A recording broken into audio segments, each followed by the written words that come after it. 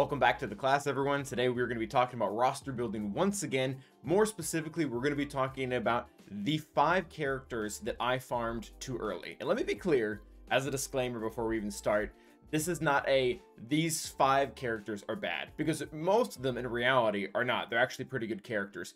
But within the context of which I farmed them, it was not a good or wise idea to do it at that time. And not only that, but it was a waste of resources. I could have rearranged my roster if I had seen ahead. I could have made better choices and used my energy or my currency or something else elsewhere. And also, these 5 characters, they're all going to have a specific reason that maybe you can tie as well to your own roster and not just be specific to, example, Swordy, who is first up. So that being said, let's go ahead and get into it. Swordy. I currently have her 7 stars. I just got finished farming her as of very recently. And the reason why I regret farming her so early is just because I have no place for her. I don't have the team to give her. I don't have T3 geared up. Oftentimes my R2 is used in another team. I can't really put her with leftover droids. And furthermore, I can't even gear her herself.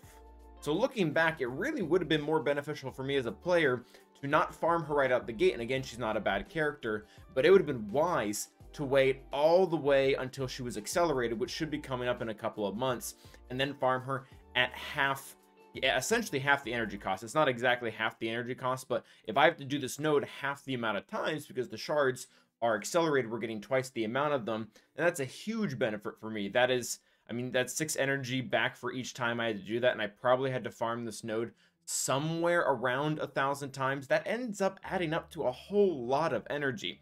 So again, Swordy's a really good character, nothing bad about her. She brings the droids to life, but at the same time, looking back, I never really had a place for her, and she even made a few of my farms difficult because she was on a dark side node, if I'm not mistaken, and I was farming Rey during this time, so really just was not good value on my part. If I could go back, I would drop her stars down. I really would. And I think one of the reasons I'm noticing this now, why we're making this video now, is because I actually just in my roster for the first time ever, I have every character except the new characters like Sonostaros or Hondo or the other ones that have come out very recently. I have them all 7 stars now, and I've been doing some reflecting on that. So that's Swordy, and again, the reason being, not that she's bad, but A, I don't have a place for her. I don't have the gear to spare to give her, and on top of that, I don't really have a use for her this early. I probably will later on, and I'm sure she'll get a Datacron. I'll want to gear up. I'll want to have T3. I'll want to have R2 on the team.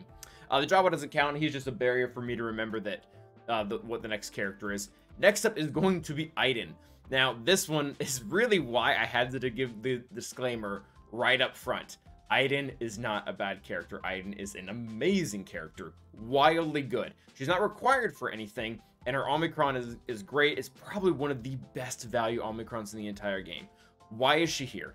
Well, if you can see at the title, right before we came into this, Gear 11, too good. This character, and really her team, were very functional under geared. You could have been running a gear, she actually just became accelerated. You could have been running a Gear 11 Iden and maybe like low relics on the rest of her team, so Death Trooper, Stormtrooper, Shore Trooper, Magma Trooper, whoever you have on there, and you could still easily beat CLS teams on offense without a problem. In reality, even building up her relic, well, in reality is I didn't have relics to give her, but even building up her relics doesn't change a whole lot of counters. At Canon 3s, when things get messy, I personally have had a Darth Revan one-shot by an R8 Iden, but at the end of the day, I don't have those resources to give her. I have her 7 stars now. I farmed her a while ago, but at the same time, I can't take her to relics, so her sitting over there at Gear 11 beating CLS would have really just been fine. This was, again, same concept as Swordy as far as energy goes, and we will get to other concepts beyond energy. But the same concept here is this energy, I could have gotten half that back, and it really wouldn't have changed anything. I didn't need to have I don't really need to have a relic item for the next 6 months, at least personally for my account. So again, very similar to Swordy.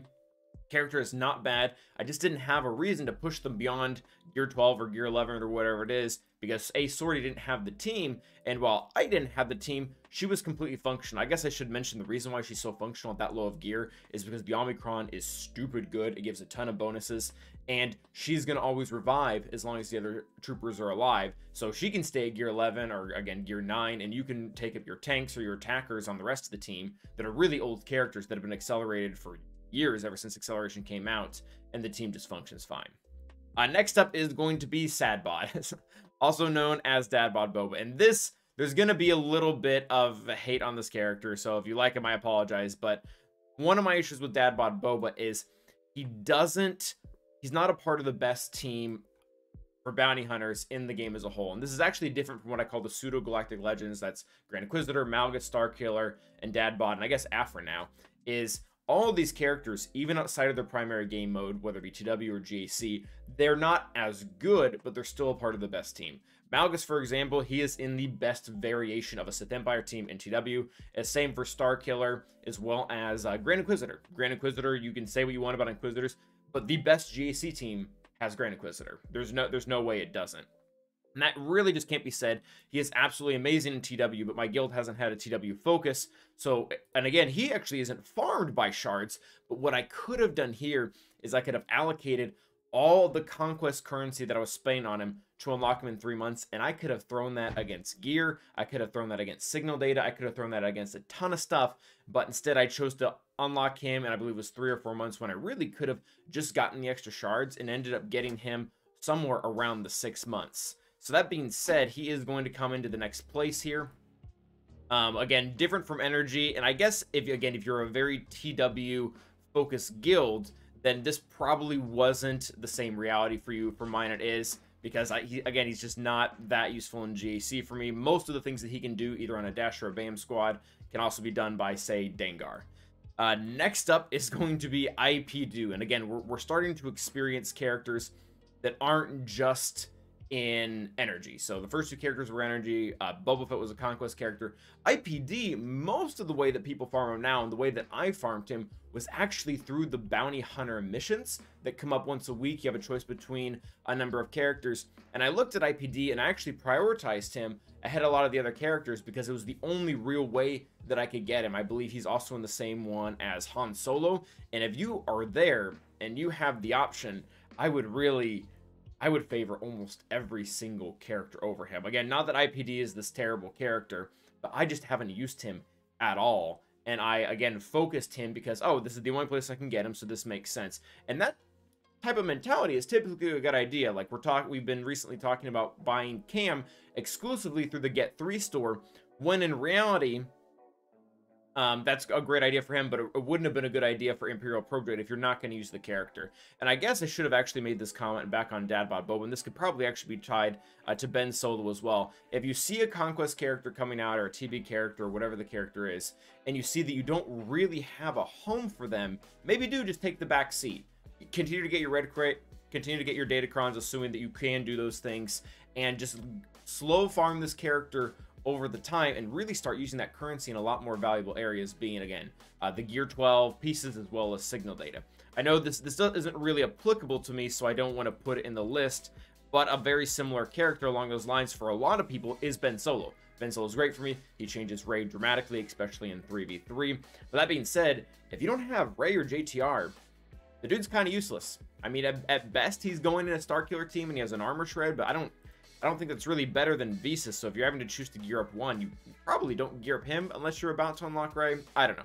But basically what I'm saying is, for the future, for these type of characters, really measure out whether or not that character can actually be a part of your team, and if you need to rush them like I did. Again, that we're talking about regrets. So we have IPDU again through a different game mode where I should have been prioritizing other characters. Even though it was the only way to find him there, it still wasn't that much, or wasn't that great a value for me. And last but not least, no, not least, is Omega. Why is Omega here right now? So she is the best 5th in a Bad Batch squad. But again, very similar concept to our first 2 characters. She is on a 20 energy fleet node. That is really valuable currency. That is so much Gear 12 gear that I could have been using against other characters. And the reason why I picked specifically her is because even though she's the best option in Bad Batch, she's easily replaced. If you're trying to use Bad Batch to beat Geos or General Grievous, or I even think like Qui-Gon Jinn, like a lot of the counters that Bad Batch are usually going against, Chuck T, Cody, Sarge, all characters that are already, required for, I believe, JMK or maybe Lord Vader, that you would get along your process. I really didn't need to rush her, even though I'm glad I have her, even though I'm glad I have her at Relic 1. I do think she adds some things to the team. She closes margins later on in the game in a little bit harder matchups, like say Adrad or Sortie that I've used her to counter against. She's really nice in those areas, but at the same time, I didn't need to do that immediately. I could have used those resources elsewhere, waited till she hit the Year of Acceleration, and then gone for her. So this really, these are, again, the 5 characters that I regret farming as early as I did. Overall disclaimer, these characters aren't bad, but try to have wisdom and when you apply things. One of the things that didn't come up here, and I think it's probably important to note, none of these characters are requirements, and that is where it gets really hairy, because we didn't really know 100% if Sortie was going to be a requirement or not, but there are some tells every once in a while. Like Iden, the developers actually told us up front that Iden and Second Sister together wouldn't be required for anything. We ended up seeing Second Sister as for GI very shortly later on. But that being said, yeah, again, a lot of, not a whole lot, but quite a bit of wasted energy in going after these characters. So again, whenever a Conquest character comes out, or a new marquee, or whatever it is, really try to weigh it against the other options and ask yourself, okay, I can get this character, but can I use this character? Because that's ultimately what it comes down to. Or if this character can be used at a lower rate like Iden can. That is going to be it for today, guys. Thank you for watching, and as always, stay awesome.